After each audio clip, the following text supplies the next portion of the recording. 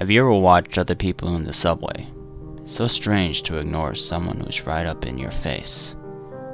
A can of sardines spring to mind, except passengers aren't joined by the bond of thick oil or brine.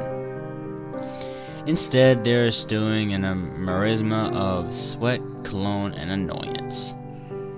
Everybody absorbed in their own little worlds, warm little cocoons. They're whizzing through the bowels of the city at a brisk clip. You'll find people reading books, newspapers, and maybe on a PlayStation Portable.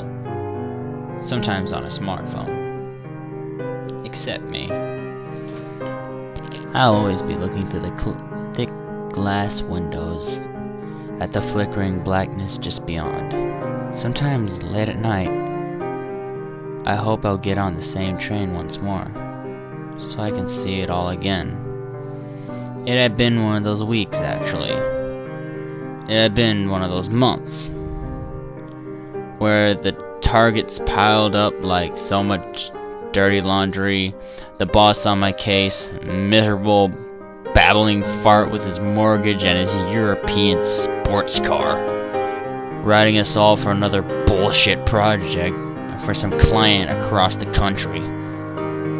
The days and nights lost their meaning. And at work early to beat the crowd, heading home without ever seeing the light of the sun. Caffeine was my only friend. The last thing on the agenda for the workday was a mad sprint to the last train home because the miserable bastard wouldn't even sign off the late night taxi claims. It showed up on the work-life balance indicators, he said.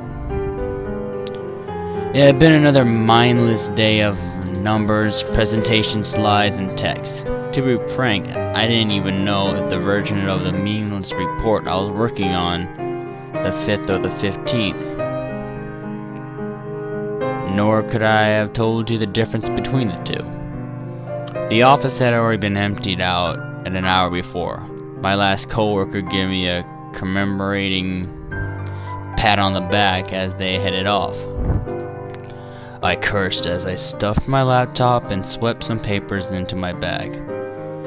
I was going to miss the train. The stale warmth of a building gave way to the bitter cold as I hit the streets running. The station was deserted. Not unthinkable at this time of night, but eerie all the same. There's something about a hollow space meant for crowds. I'm not talking about muggers or anything like that. There is an air of the forbidden about these empty spaces. That's how the night started out, expectant, waiting for something to happen. Not that I cared at the time. The escalators were out for the night. I was wheezing hard by the time I got to the bottom. And that old college fitness long drowned under an ocean of booze, buried under a mountain of fast food. I thought the last train had already left, resigning myself to a long wait for an expensive taxi ride back.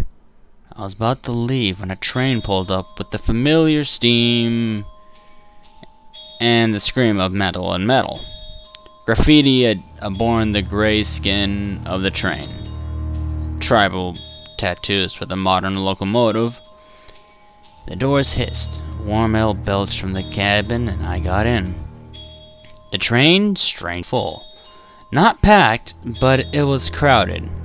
I found my seat in between an old man in a large brown overcoat and a young lady that was wearing a dark formal dress. A large flower pinned to her breast. Her face was a mask of mascara and eyeshadow, unexpectedly applied. Across me sat a pair of army fatigues, their scalps shining pink under buzz cuts, and many more besides. It was a puzzling thing to have a cabin so full late at night, and with such a motley crew of inhabitants. With a shudder, the train pulled out from the station. I settled back contentedly into my seat. The network connection in the tunnels was never dependable. I had to find another way to entertain myself on the ride home. The noise from the screech of the rails and the rush of the air outside seemed muted. Instead, the cabin was filled with soft surrs, the hushed tones of a crowd in a theater, expectant but subdued. The cabin felt colder than it should have been. Was the heating out again? It couldn't be. I was certain that the cabin was warmer than the platform a second ago, yet now it felt like I was back outside in the howling cold. I tugged my jacket a little tighter. I looked at the hodgepodge of strange individuals in the cabin. Everyone seemed out of place. Why would there be a gaggle of high school kids, obviously inebriated, this late at night? Or a well-fished girl that was wearing what seemed to be a school uniform? I shifted uncomfortably on the sculpted plastic seat. Not a single mobile phone or electronic device in sight. Strange sight in this day and age. I looked up and saw a row of LED lights that indicated the train's process along my route. 4 more stops. I was still staring at the display when the train whizzed by the next station. It didn't stop. Didn't even slow down.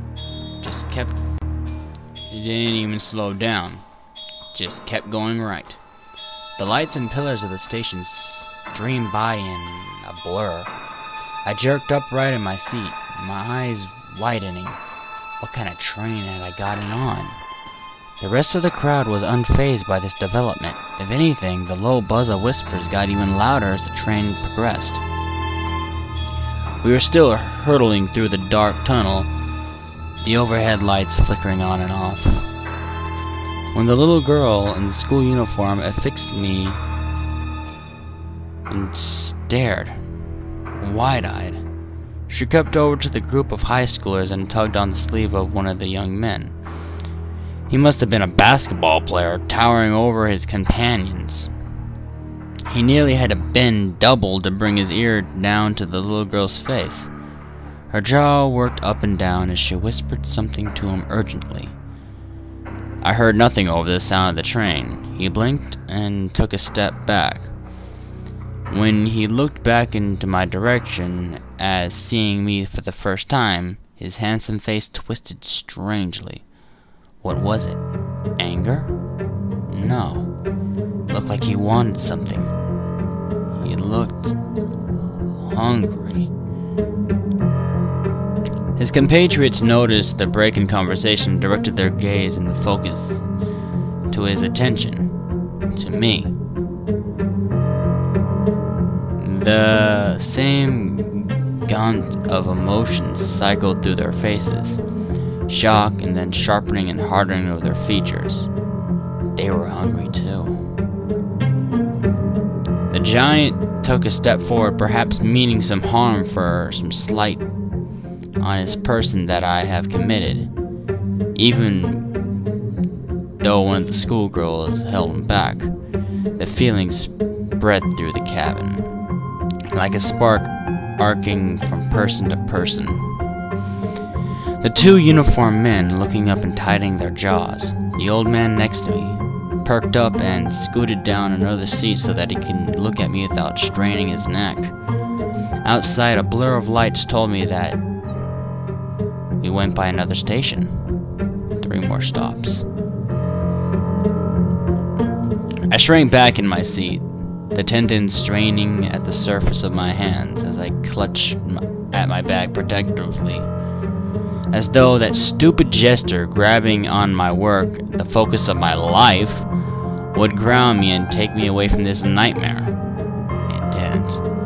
I felt the weight of their eyes on me, like insects crawling over my skin. Something was wrong, so clearly wrong. This strange crowd, so different, yet each of them wearing the naked need on their faces. Don't mind them. They're just jealous of you. The young lady by my side. Her voice was soft and marvelous. Don't stare back and don't talk to them. I turned to look at my companion. What are they jealous of? I just wanted to catch the last train home. It's the last train home for all of us too, she smiled. She was very pale and very beautiful, but not all of them want to be here.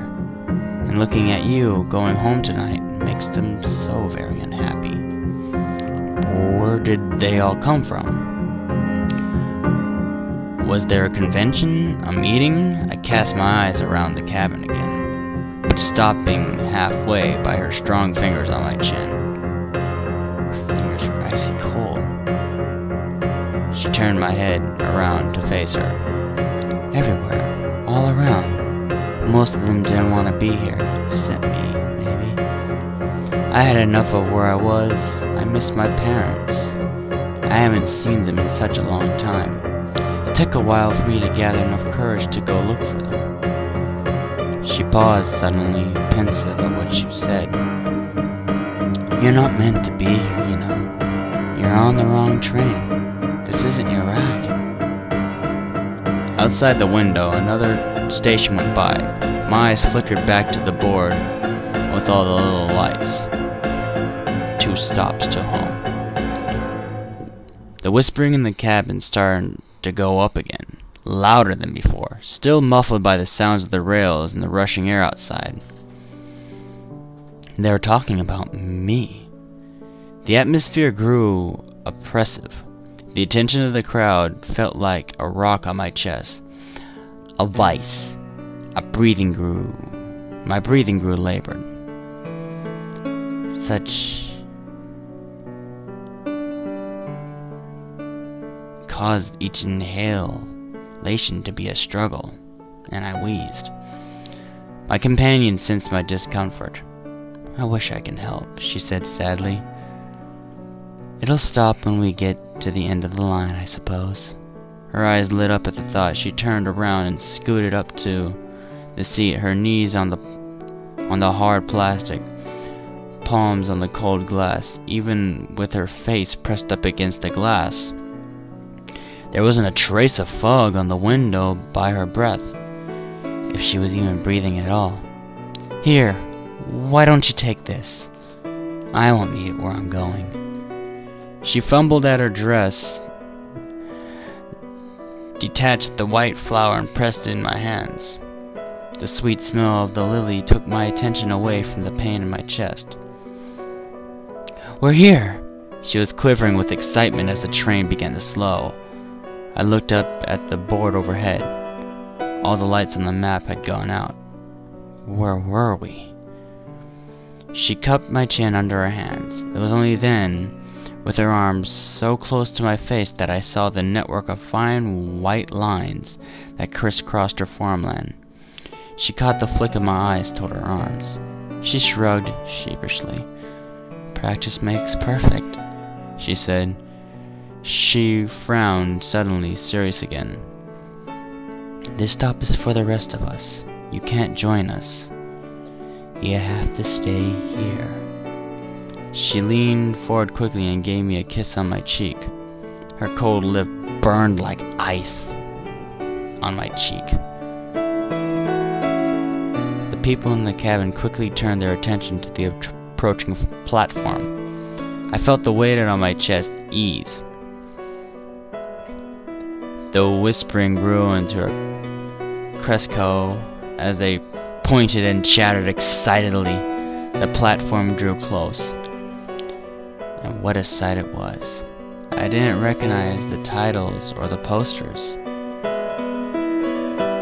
I must have taken this train at least 1,000 times. I could have closed my eyes and named every station in order and the time between stations if I wanted to.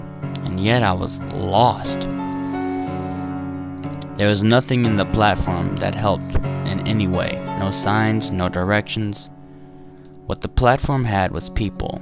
A milling sea of heads and faces, all expectant, all eagerly waiting. When the door opened, it let out a roar of the crowd outside, shouts and shrieks and yells and tears. So many tears. The passengers burst out of the train, throwing themselves into a wailing sea of people. I saw one of the army boys embracing an older gentleman, who was also dressed in military fatigues. None of that new age stuff, that pixelated camouflage. This was old school, with big green and brown blotches. The resemblance between the two was clear. They parted. The younger man introduced his father to his compatriot. The older man hugged him tightly as if he was hugging his own son. The group of teenagers whooped and leapt out as they pushed through the crowd, seeking some new adventure for the night. I caught the last glimpse of the blonde locks of the basketball player as they vanished around the corner. The old man that was sitting by me had found an elegant-looking lady in her 30s. Her sunlit dress looked out of place for a big cold of winter. Or had I mistaken the man for someone else?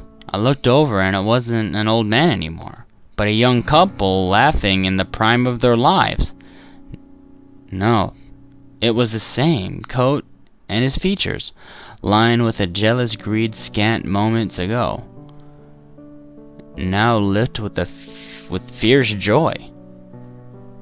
As the train doors hissed shut, I saw the girl that sat next to me on the train.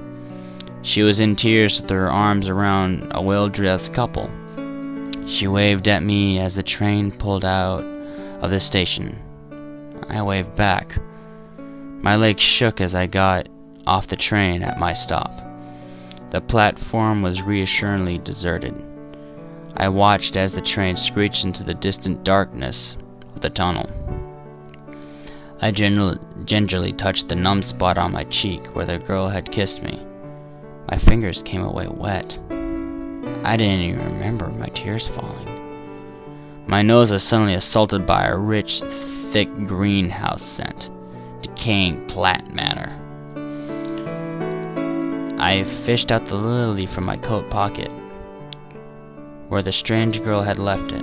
The pristine white pillows were dry to the point of crumbling, and speckled black with rot. I let it fall from my fingers and watched it bounce on the station floor. I sat there, like an unmelting snowflake on the pocket-gray concrete. I stared at it for a long time before I began the long trek home.